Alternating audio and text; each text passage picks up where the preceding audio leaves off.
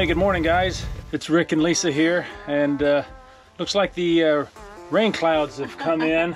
Definitely. Yeah, and the rains have followed, but that's not going to stop us. We're going to get out and head over to the Florida RV Mega Show here in Jacksonville and go check out some of the Airstreams and campers they have over there. So let's head on out and come along. Come along.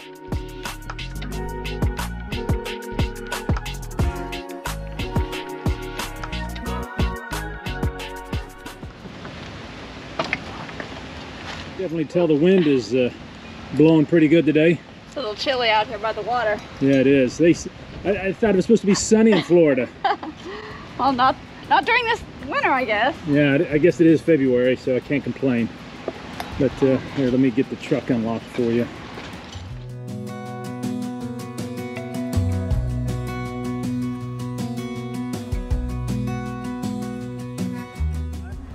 Weather's not the best. A little cloudy and overcast. Hopefully we'll beat the rain, but we got our umbrella though, don't we? We do. We got our umbrella, we got our tickets. We're ready to go in. All right, the map out here. Okay, we just came in here. So right here? Yeah, we just came in here. Yep. The Airstreams are... Okay, so we got to go up this way and then around. Yep, and then Airstreams are right here. Should be back out in that corner over there. So let's go find some Airstreams. So far, it looks like the rain's holding off for us, doesn't it? Yeah, just a little sprinkles when we got here. Yeah, so I think we kind of lucked out. Other than being a little cloudy, I think we're going to miss out on most of the rain. That's good. But it's definitely starting to get busier around here. No, definitely. They got all kinds of campers here. But we're here to look at Airstreams. Looks like we found the Airstreams. Yeah, we did. So looks like they've got a pretty small selection here to look at. They got the Basecamp. Basecamp. Looks like they got a 25-foot flying cloud. They got an International, which looks like 27-foot, and another flying cloud down here. And let me see, I'm not sure what this last one is. That last one looked like a 30-foot flying cloud. So we're going to check these out and kind of talk with you about what we think are probably the 5 critical questions you need to ask yourself when you're looking to buy an Airstream. Want to start with the Basecamp? Yeah. Oh, it's locked. We can't go in it. Just there. For Airstream. Oh, there you go. Thank you. I don't know if they have any lights or anything that we can turn on in here. It didn't look like it was hooked up to electricity. Yeah. So it's a little bit dark in here. But what do you think? Is this something you could see yourself camping in? Camping, yes. Living, no. Oh, you do have lights. Oh, I appreciate it. Absolutely. Hey, what's your name? Kyle. Kyle, nice to meet you, Kyle. Nice to meet you. Yeah. My name is Rick. This is my wife, Lisa. Hello. Nice To meet you. I'm running fully off solar right now. It's 300 watts on the roof of this unit. Okay. Yeah, All right. I just wanted to cut that on. This isn't the 20-foot model though? It is the 20. It is the 20. The 16 has the front kitchen. Okay. Yep. Yeah. It accounts for I think about 30% of all Airstream sales. Which I think was a bit surprising. Yep. I want to come check on y'all. Yeah. Thank you. Got a screen door here, you know, sure, as well in the front.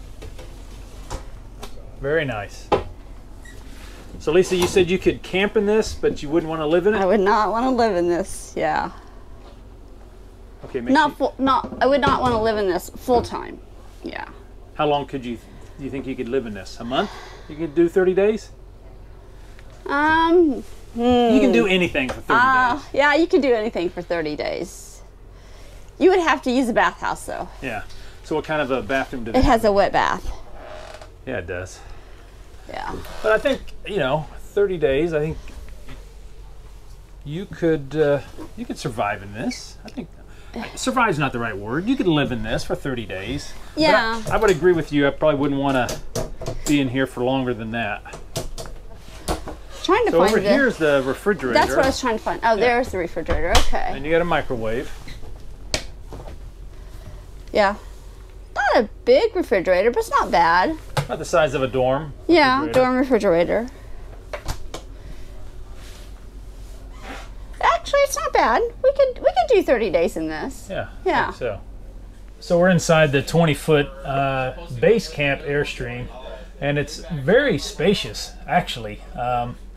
I think as we were kind of looking around in here, it's a really nice option for those folks that are looking for an Airstream at a little bit more affordable price, but also still want to have enough space and capability to go out for extended camping trips. I think as Lisa and I were looking inside of this, I think we both decided that you could probably live in this. I think 30 days. Yeah. As a couple. Now, if you start adding kids and pets, it's going to get a little bit crowded.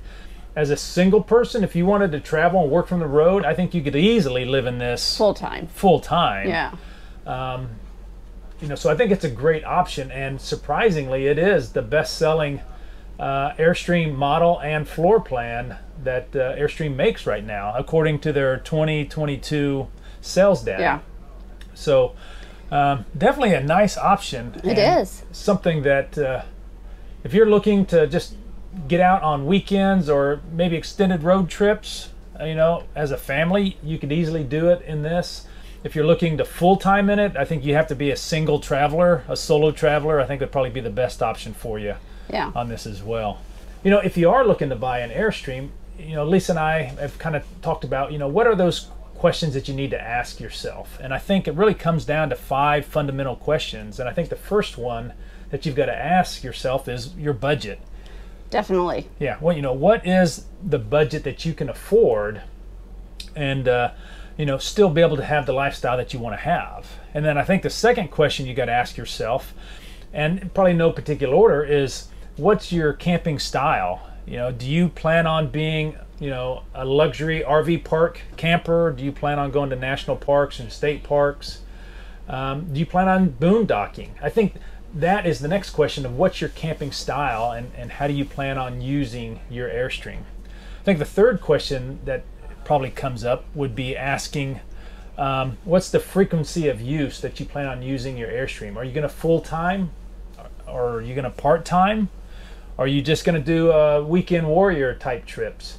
I think that is another factor that you really need to consider whenever you're looking at an Airstream. Yeah. What do you think? I think so. Yeah, because and it's also going to depend on the size of family that you have is going to dictate. Well, I could full time in this as a solo traveler, but if I'm a family man, I probably need a 30-foot bunk with the bunkhouse. I think the next question that you have to ask yourself: what are those amenities that you need to have? Do you need to have a hatch so you can load up equipment? Do you need to have a dry bath? Maybe a wet bath isn't what you're looking for. Are you going to work from the road? Do you need to have an office? Those are just a few of the features that you could ask yourself. Do you want 30 amp or 50 amp? Are you going to be camping in a hot, humid climate where you need to have two air conditioners? Right. Are you going to be boondocking a lot? Do you need solar? Yeah, absolutely. And those are all features that you can have upgraded and added to your rig, but they all come at a cost. And I think the fifth question that you probably need to ask is what type of tow vehicle capability is it going to require? Or do you already have the appropriate tow vehicle? Do I already have a half-ton truck for probably a 25-foot and smaller Airstream? Do I have a 3/4-ton truck for anything that's probably 27-foot and larger to tow? So, again, those aren't necessarily decisions on the type of Airstream, but it does kind of play into that with the decision of the tow vehicle that you have. Because if you buy an Airstream that your tow vehicle can't tow, then you're going to end up having to spend money on a new tow vehicle. But I think those are the 5 fundamental questions that need to be asked. And if you can answer those questions, I think you're on the right glide path to selecting the right Airstream for you. Well, let's go look at the other Airstreams they have here and show them what they could possibly afford and want. Yeah, absolutely. So, all right, let's go. All right. So this is what? This is... So it looks like we got a 25-foot queen front bedroom Airstream. And they've got this thing cloud listed at basically $100,000. I guess this would be the number 3 selling floor plan. Oh, really? Yeah, so the Basecamp is number 1. Overall, number 2 is the 27-foot front bedroom floor plan, and then the 25-foot front bedroom floor plan comes in second after the 27-foot.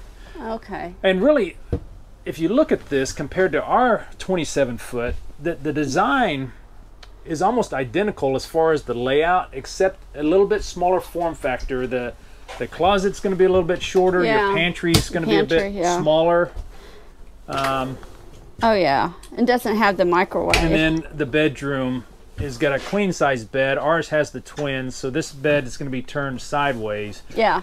So with the smaller form factor, you're losing about 2 foot of space and storage, but this 25-foot trailer is potentially going to be advantageous if you're wanting to camp, especially in national parks and state parks, because some of those won't allow rigs any bigger than, say, 25 feet.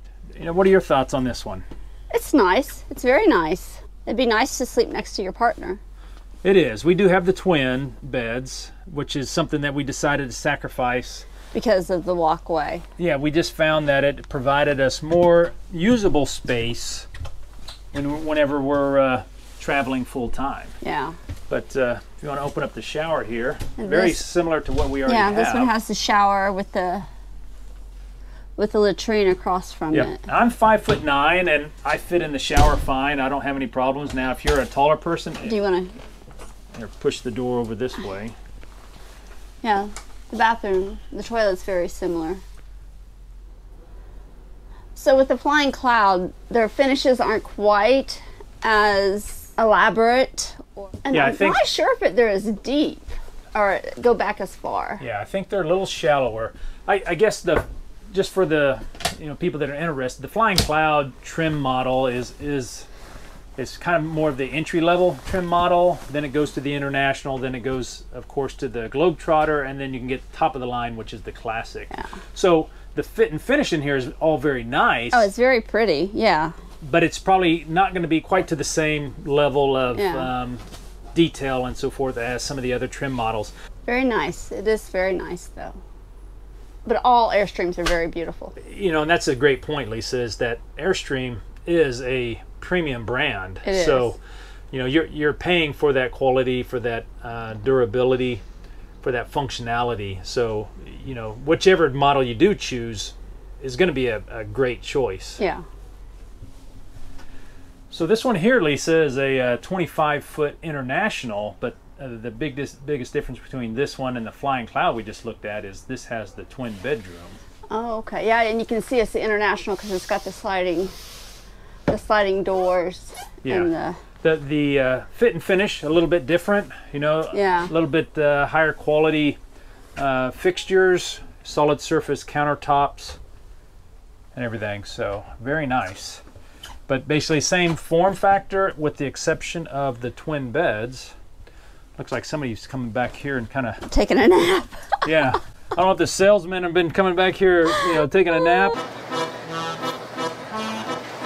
Instead of an oven, they also have a convection microwave oven. The other one had just a regular oven. Yeah. And then they've got the refrigerator here as well. Mm-hmm. Very nice. Again, just like the other models, they have the split bathroom with the shower on the one side and the toilet and lavatory on the other side. And this one's going to run you about $124,000 is what they're showing as the list price. Yeah. So this next Airstream we're going into is a 27-foot Flying Cloud, but this one has the rear hatch, as you can see, which is a great feature. I sometimes wish we had this in our Airstream. Yeah. Just for the ability to be able to load stuff in and out. Or if you just want to open it up and enjoy some of the fresh air and the outdoors. But again, this is just like ours. It's a 27-foot with the twin beds. Ours is an International. This one here, of course, is the Flying Cloud, so you're going to get a little bit different trim package. But definitely like the twin bed features. Just the ability to walk in here and you have what seems to be a bit more space. The other nice feature about the twin beds is you have storage underneath each one of the mattresses, so you can put clothing or whatever else you need to, and they have this on both sides. as well as then you have this nightstand here that you can use, as well as you have these two little side closets at the end of each bed.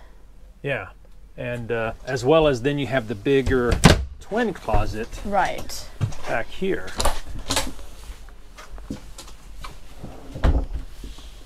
Which, surprisingly, you can put a lot of clothes in here. And I think that's probably the reason why we chose this floor plan for us. Yeah. Because it did meet our requirements as far as space and comfort and functionality. Yes. And all those other things. So, all right, so I think this is going to be the last Airstream we're going to look at. This is the And what is this one, Lisa? 30-foot bunkhouse. Yeah, so this is really getting up into size now. Yeah. So it's got the front queen bed, which would be very nice. I think if we were to ever move up in size, we'd probably go to a 30-foot. But we wouldn't get the bunkhouse, of course, because we don't have any kids with us, but we would probably go for the office. Yeah. And then you've got the separate dining area here. And then you've got the couch area here, which is very nice. And then you've got the kitchen galley area on this side, and the refrigerator over here. And then in the back corner, is the bunk. got the bunks, which in the office version, it's just they turn this into an office space. Yeah. Yeah, so that would be. And here's the bathroom. Now this isn't a split bathroom. This is actually a complete bathroom where you have the shower here, and then the toilet and the sink. But another great option if you're looking at an Airstream. All right, guys, so that's going to do it for today's video. Hopefully you enjoyed these 5 tips on questions you need to ask yourself when you're looking to buy a new Airstream. Again, this is just our thoughts, and hopefully they help you in deciding what Airstream is right for you. But if you like this content, please consider subscribing to our channel. Also, give us a thumbs up, and if you haven't already done so, please leave a comment below. We'd be interested in hearing what you have to say. And if we don't hear from you, hopefully we'll see you down the road. See you down the road.